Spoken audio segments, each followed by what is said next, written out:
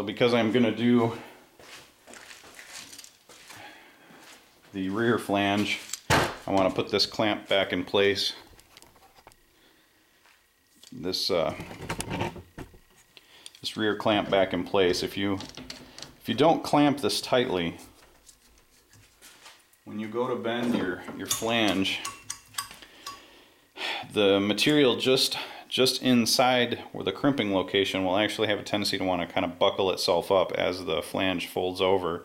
It'll buckle back on itself, and you don't want that to happen. So by crimping it tightly, you minimize that.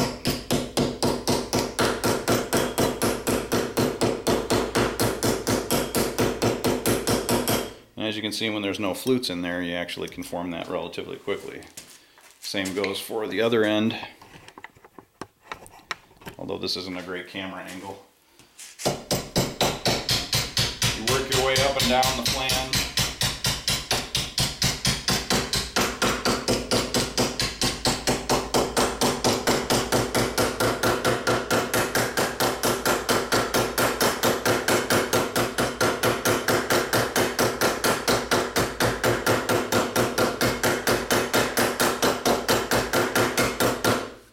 Work your way up and down the flange until you've got it flat against your forming block.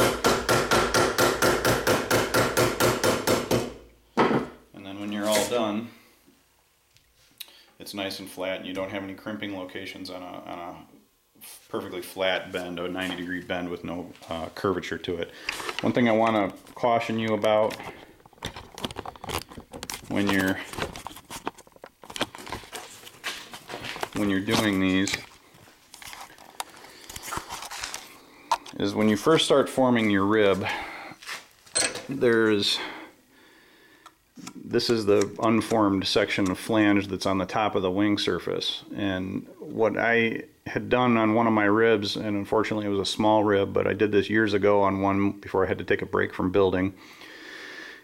I didn't have this clamped as tightly as I thought I had in the vise, and I also had this part of the material resting down against the arm here of the vise. And so what I ended up doing was, when I was forming that part, I was hitting it pretty hard. It actually slipped in the jaws, and this flange just tore right up, and then the whole forming block came down and rested right on there, and I didn't even know it was doing it because it was doing it gradually. So make sure that you've got the flange material when you're clamped in the vise and you first start out, because your whatever's on the bottom side will be just a regular thin piece of material, that you've got this clamped tightly and you've got at least some gap in this space here so that you're not resting the metal against this. You don't even want to do it after it's formed either, so when I flip this around, you definitely don't want to have that in the same, have the flange resting against that part either.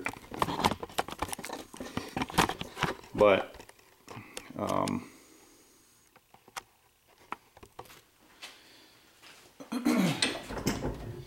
so if you have this part resting down against that part of the vise, you'll end up with a dent and a scraped up piece of metal and whatever. But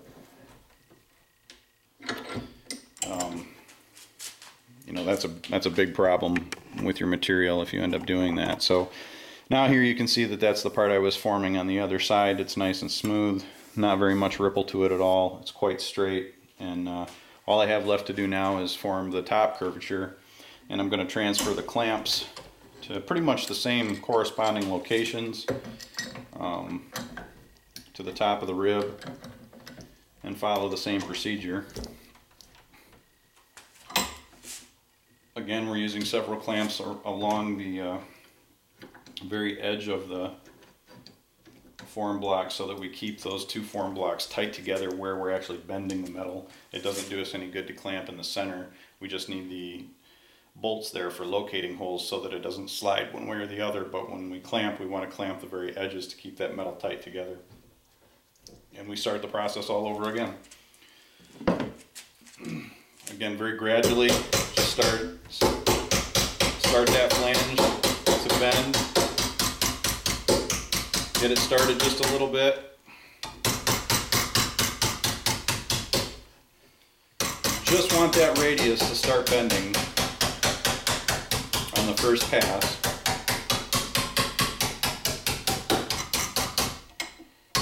So so that it gets the correct shape and doesn't buckle in the wrong spot.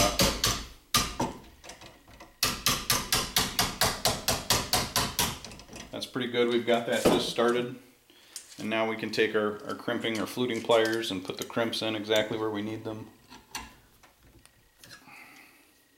On the top radius of the wing, for my airplane anyway, there are 5 crimp locations.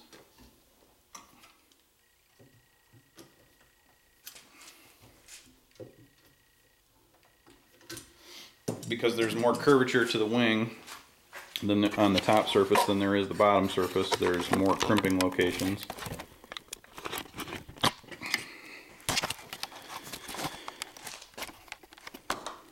So here you can see I've just put some just little crimps in there. That's all those pliers will put in there. Little crimp locations. There's 5 of them down the length of the wing. And then the tail piece here, that's about 8-9 inches there. That doesn't need any because it's almost a straight line. So those crimps are in place now, which means that the metal will automatically fall into place once you hammer them flat, and then the process again is just the same as we did on the bottom side of the rib.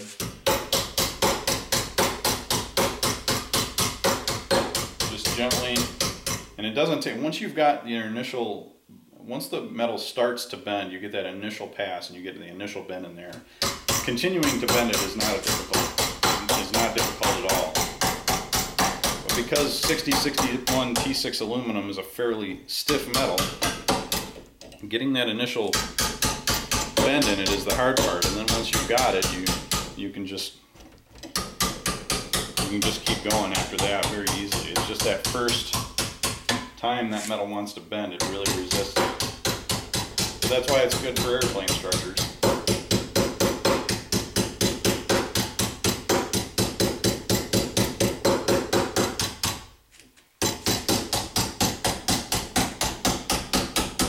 And I'm not applying a lot of pressure. You can probably see from the way that I'm hammering, I'm really only holding it like this, and I'm actually letting the weight of the mallet kind of spring itself back down and do most of the work. It's really just gravity.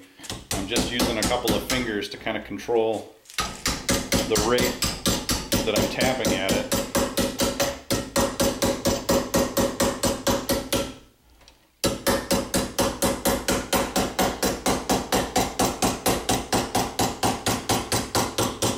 Get it to form most of the way.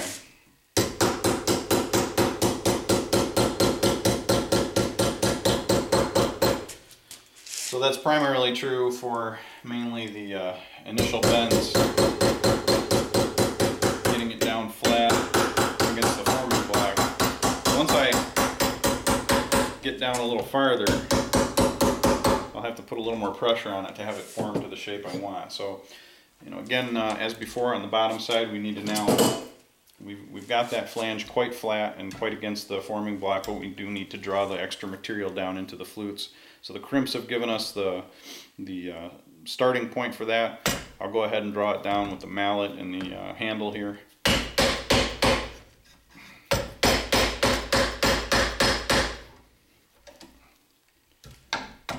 And that's going to further shape the metal.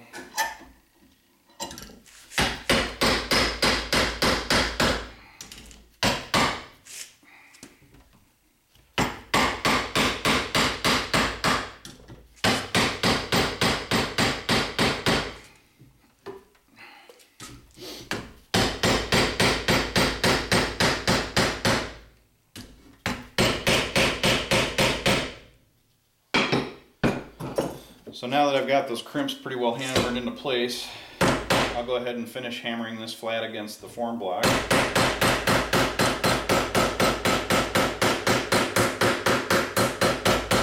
Trying to take out any of the waviness in the metal.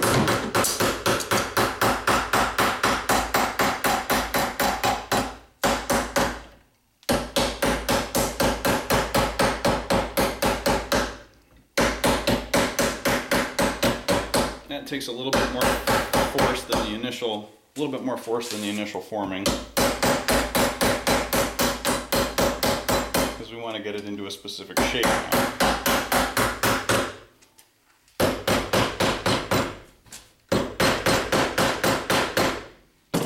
And then like before, I'll go through one more time with the mallet and the hammer handle.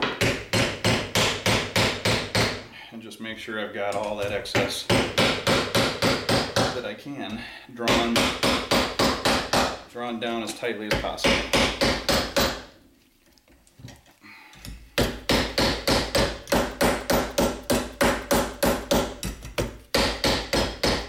Really doesn't matter what kind of hammer or if you use a dead blow mallet. These things, this is a 2-pound dead blow or maybe a 1-pound dead blow. I think it's 2 pounds. It's a little heavy to be hammering away like that. It also, because it's a dead blow by its very nature, it doesn't spring back like a regular rubber mallet will. So, but I think I paid a total of $10 for maybe all of those different hammers at one time or another when you add them all together. So they were tools that I already generally had, except for the one hammer that I told you I bought specifically to do the fluting. So here's the edge of our flutes. Again, very little wavy curvature between the flutes, and even the tail end of the wing is quite straight and smooth.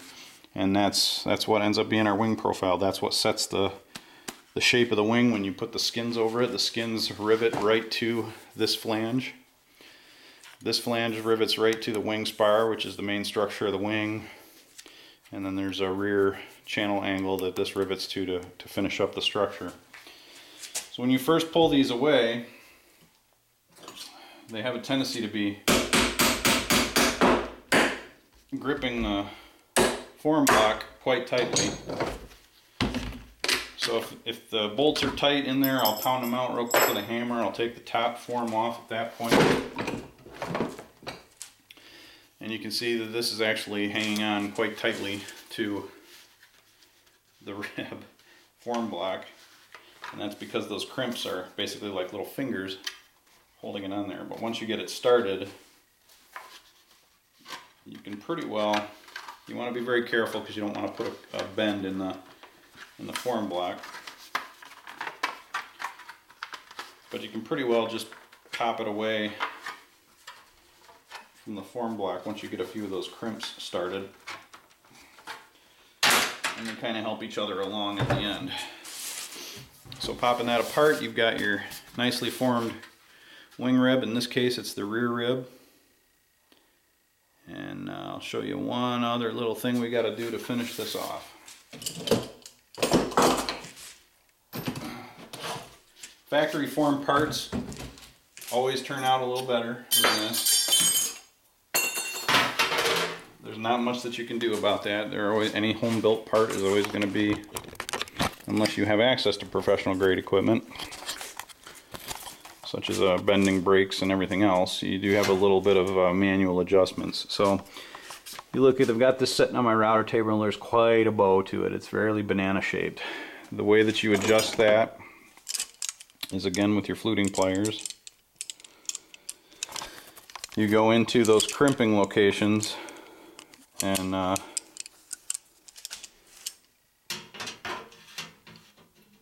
you just put a slightly deeper crimp in these things and gently go down along the line, and what it does is takes that flex, that banana shape, right out of your wing rib. So now you can see there's much less pronounced banana shape. I got to do a little bit more. Don't do too much at a time. It's better to just do it exactly right the first time. It's just enough than it is to take too much out. So there, we're getting very close.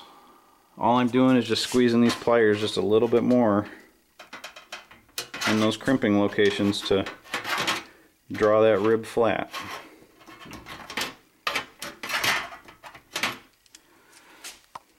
And I think I might have put too much in that second one there, because now this is up, but I still have the other side to do yet. Now it's developing a twist because of that. So I have a little bit on this side to do. Wish I could set the camera up a little differently.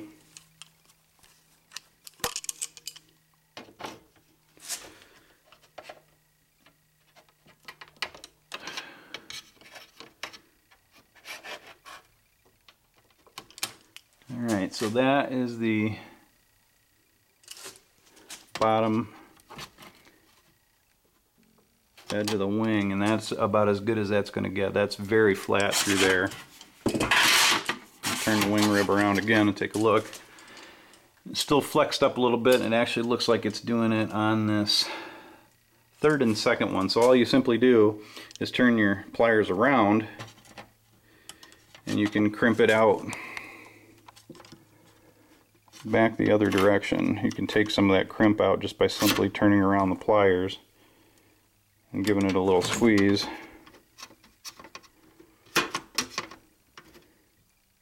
And we'll take just a touch of that crimp out, and so now we're laying quite flat indeed. There's a slight amount of curvature in between the crimping locations, and that's just normal. That's the way the metal wants to fold itself, but if you can get it to lay flat, you're pretty much golden. And that looks pretty darn good. My rib lays flat across everything, and I've still got to cut the lightning holes out of the center of it here. There's 3 lightning holes in all but 2 of the ribs, the 2 next to the fuel tanks. Don't get a rear one, but the rest of them all have 3, and then once I put the flanges in the lightning holes, this thing will bow again, and I'll have to relieve the bow out of it again. So you don't want to get too obsessed with making it lay flat before you cut your lightning holes and then flanging it, because you'll have to do a little bit of that again. So overall though, it turned out very well. Very flat, very straight. There's no twist or anything to the rib at this point, and I think we've got a good solid rib here. So we do that a total of 12 times, then flange them, and then do them again. Thanks for watching, and that's all for now. Good luck with your airplane builds and projects.